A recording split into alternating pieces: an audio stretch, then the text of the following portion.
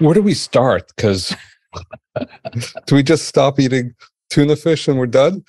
And well, I mean, I'm on the board of a group called the Environmental Working Group, which is a really amazing organization that is research-driven, data-driven organization that uses existing databases and other resources to identify where we're getting our exposures to all sorts of environmental toxins, and they provide practical consumer guides for what to buy and what not to buy. So whether it's your household cleaning products or your skincare products or your sunblock or what food you're eating, what vegetables you're eating, what meat you're eating, what fish you're eating, it basically provides really in-depth consumer guides on how to reduce and avoid most of these toxins.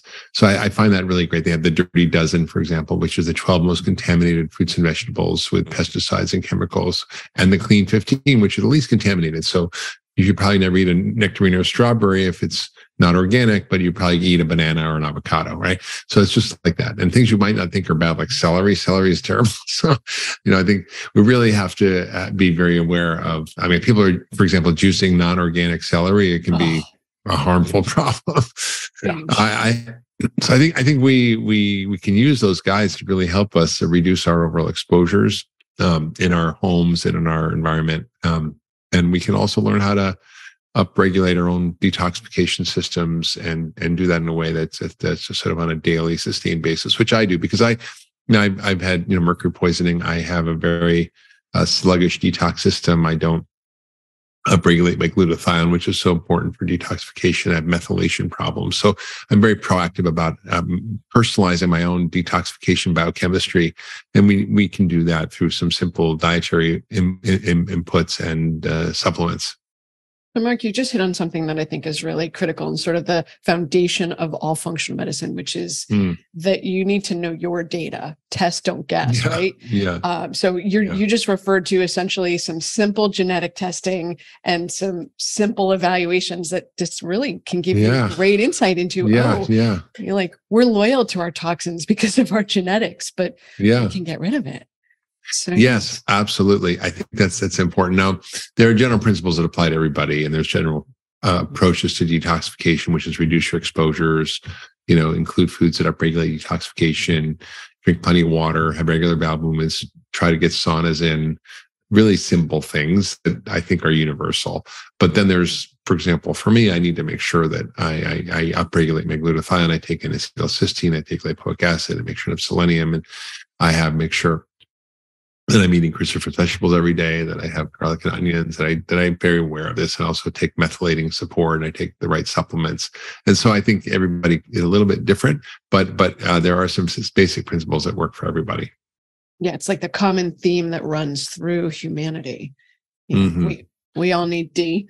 Yeah, well, I mean, but the thing you're highlighting is we all are different. We all we have similarities and we all have differences, and knowledge is power. So getting to understand what's right for you is definitely not going to be the same that's right for your neighbor or anybody else. It's really important to keep that going. Totally. So we have the bucket of reduce your exposures. We have the bucket of learn your individual needs by working with a functional medicine provider, obviously. Big plug for functional medicine. But when people start to clean things up, what do they notice? Like, what can they experience at not just pulling off the toxins, but really pulling out the toxins? Well, it's different depending on the person. So, I always say if you don't have a headache, an aspirin doesn't do much, right? So I think if you're sick, like I was, and you get rid of the heavy metals for mercury, then you will notice a big difference over time. And for me, it went from basically being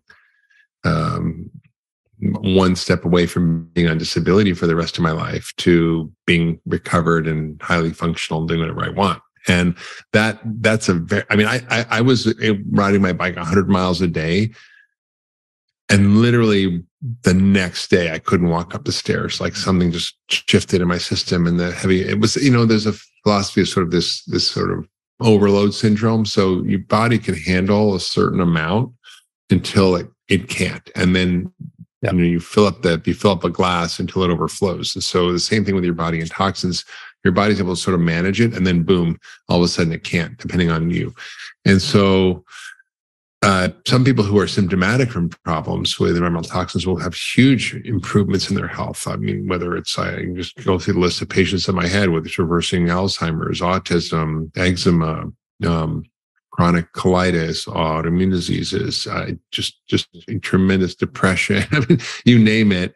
When you start to work on people's detoxification, and if they have high levels of these compounds in their body, they do see a big difference.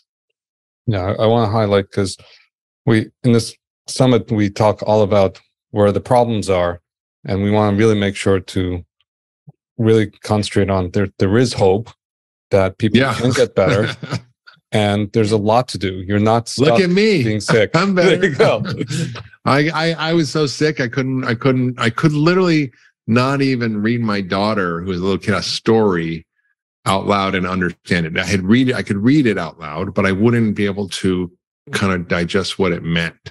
And that's how bad my brain was, to having written, 18 books since then.